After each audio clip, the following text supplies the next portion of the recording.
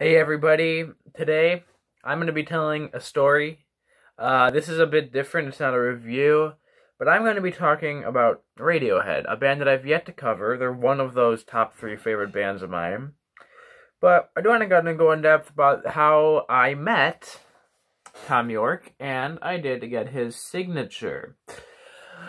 But I also want to just talk a little bit about my opinions on Radiohead, where I fall on what albums I like more than others, how often I listen to them, etc.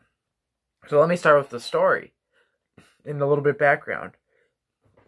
I was around 2018, I started to get really obsessed with Radiohead for a bit.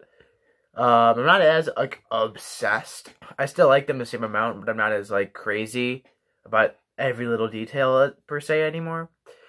But needless to say, in June, I saw Radiohead on the Moonshaped Pool Tour, which was very great. Very excellent tour. Very great show. Excellent set list. Really good. And later, though, a few months later, I would go to Thom Yorke's solo show for the Tomorrow's Modern Boxes.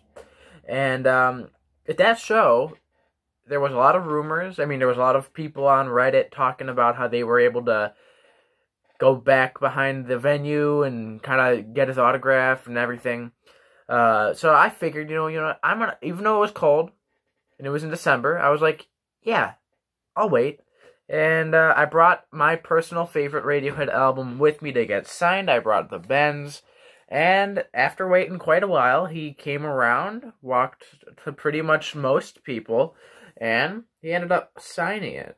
Now, me being a little starstruck, I really didn't know what to ask him, didn't know what to say, so I kind of just was like, thank you, and, that was about it. But,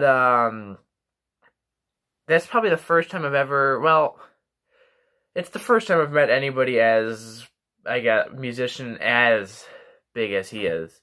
This isn't the first time I've gotten an autograph from a musician. I did get CJ Ramone's autograph on my bass guitar when he was around. But, yeah, that was a pretty interesting day. It was pretty fun. I have to mute my computer. I'm sorry about that.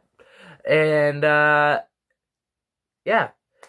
Now a little bit more about my opinions on Radiohead and why I'm maybe not as obsessed with them and how I've come to appreciate them even more as time has gone on. You see, in 2018, I was, really obsessed. And also during that time, I was a lot... I don't know, I don't want to sound all sappy. I hate that. But, needless to say, I'm not as, obsessive now, but I still appreciate them the same amount. And I think the reason that is because it was, the only thing I was listening to for a little bit. Didn't always help my mood, because Radiohead music isn't always uplifting. So, during that time, I wasn't always the best, but afterwards, after I started, once again expanding my music taste a bit more, listening to some new stuff, some old stuff, and just a whole bunch of different artists, I really do feel like I, began to appreciate Radiohead a little bit more. Because when you're overdoing something like that, over-listening to an artist, I feel like you tend to not really appreciate them to the full extent. And now that I more just listen to them on occasion, I could really appreciate all the different things involving Radiohead even more now, because now it seems a bit more special. My personal favorite album is The Bends. I think it's a flawless album. I love it. I love how they're able to take the more guitar-based and transform it into something great. Obviously, OK Computer's a classic, but actually my second favorite is Kid A. I love Kid A.